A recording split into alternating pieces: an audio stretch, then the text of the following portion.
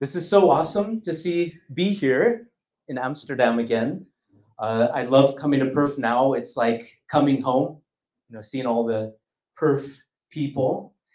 And let's see, the clicker. Do we have a presentation clicker? There it is. Yeah, so this will be us tomorrow. We're going to be seeing more of our colleagues. And what actually brings us all together? What do we have in common? Besides our stunning good looks, maybe? Well, when we see a waterfall chart like this, we get excited about it. And we start to think.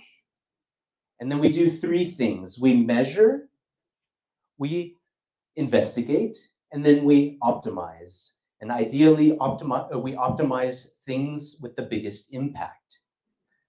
But let's put this into some context. So, as web perf people, we work in or for an organization, which is part of the ICT sector, so information and communications technologies, and that operates on a global scale.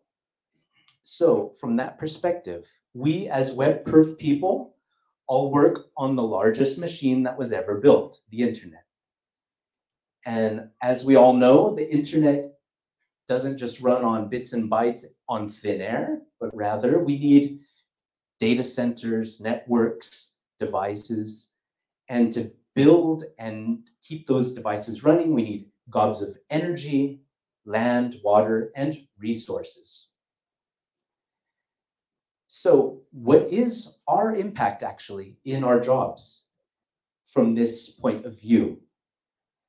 So we talked about water and resources, but let's just look at global greenhouse gas emissions by sector. And almost 3/4 of that is due to energy generation and use. And the ICT sector is responsible for between 2 and 4% of global emissions, which is about the same as Germany or the same as the aviation industry. And this percentage is expected to grow up to 14% within the coming years. Around 70% of ICT's footprint is due to device use, and the rest is due to production, so manufacturing devices. And different studies all project emissions that will rise over the next few years and decades. And that's due to several trends that you're all aware of. We have AI, we have big data, data science, blockchain, Internet of Things, where we generate and consume ever more data, energy, need ever more devices for that. David Arbura has been a coral reef expert for the last 30 years, and he said recently in New York Times, we need to shift how we consume on the planet because we have exceeded the limits. So digital is physical, it has a social component, and a human cost.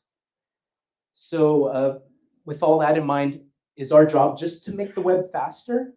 Are we just supposed to keep doing business as usual, like tweaking the cars, making them faster, go around the track without thinking about our impact on the world?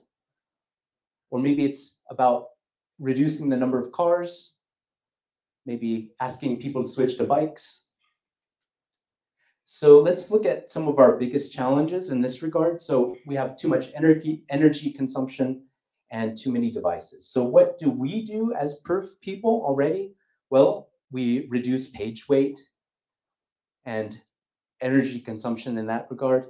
We optimize media, audit third parties, compress and minify, cache, remove unused code. We implement performance budgets to keep things under wraps. And we like to support legacy devices progressively, so not modern devices are not loading legacy code. A couple things we have to keep an eye on, watch out for, is shotgun preloading. So basically preloading everything linked on a page, using too many media formats. We don't want 1 pixel breakpoints for images and all that. And maybe track, because we track a lot of data, we also have to consider an end of life strategy. So when do we delete and remove data? And there are several things we can do additionally. We can measure green metrics, and I'll talk about this in a second. We can switch or ask our clients to switch to green hosting or clouds that use renewable energy. Do carbon awareness, so processes that take a lot of energy, run those at times when the energy mix is particularly sustainable, renewable. Keep going with accessibility and implement environmental budgets. And we should also start looking at our cloud and ISP data. But those are two mainly technical problems with technical solutions, and we're missing one big thing, and that's the human factor. And due to the Jevons paradox, the more efficient we make a system, the more it enables consumption or the demand. And a way to cap that is by implementing laws, taxes, budgets, and restrictions. And in the EU, we have the Corporate Sustainability Reporting Directive and a similar directive coming to California, where large companies will have to report on their social impact, their environmental impact, and publicly make known what they're doing to change that. So even smaller corporations can or companies can help these larger companies report this information.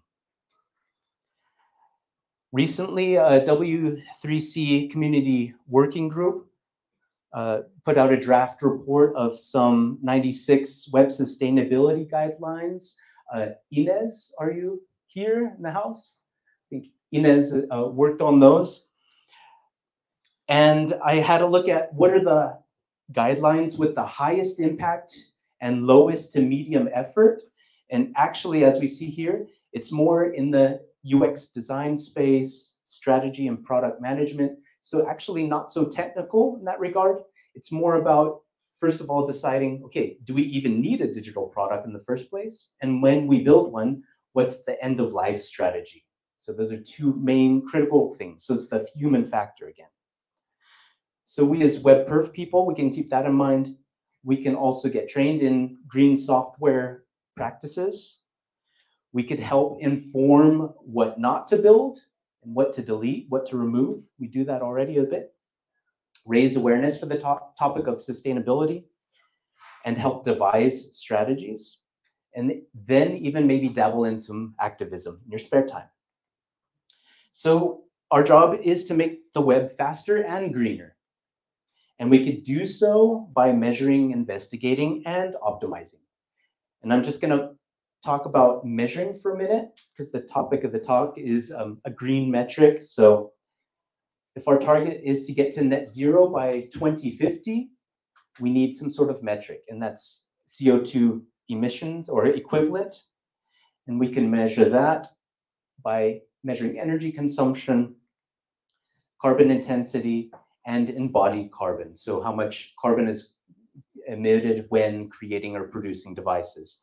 So in a perfect world, we could get all this data in real time and at any granularity that we need. But of course, it's not a perfect world. It's very, very complex, especially the internet. And so we need proxies. We can work with software carbon intensity per unit. So say, for example, per page view, per user. And we have several proxy metrics on the back end, for example, cloud energy spent. We could have a look at where the pop locations get the traffic and determine the energy mix there, and get reports on the cloud hardware in use per call, for example. And then on the front end, CPU usage, bytes transferred. And we could take a look at energy mix data in the public realm per page view. Now, speaking of page view, we know from HTTP archive, web pages are continually getting bigger and bigger, so ever more page weight. But we know 1 megabyte of an image file, for example, looks like this on a waterfall chart. but 1 megabyte of JavaScript is a lot more expensive from a processing standpoint. Firefox Power Profiler helps us dig into that. So how much energy is used when I surf a website. And Safari Inspector also has energy impact data. So it would be awesome to have Chrome also give us some energy data there. There are also multiple front-end testing tools, monitoring tools out there already, which basically are based upon page weight times traffic, and then looking at some general energy mixes there.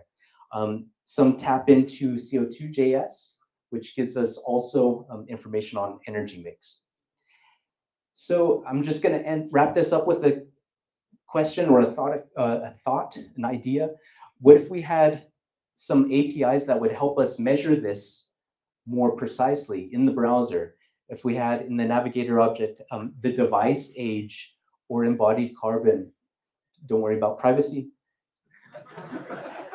And what if we had a performance session timing where we get the total transfer size or the total transfer size of JS?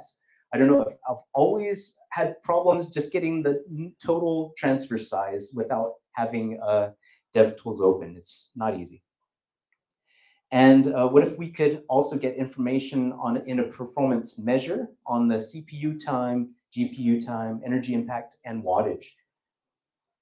Yeah, so thanks for listening. With that in mind, when we go to PerfNow tomorrow, let's make the web faster and greener. Thank you.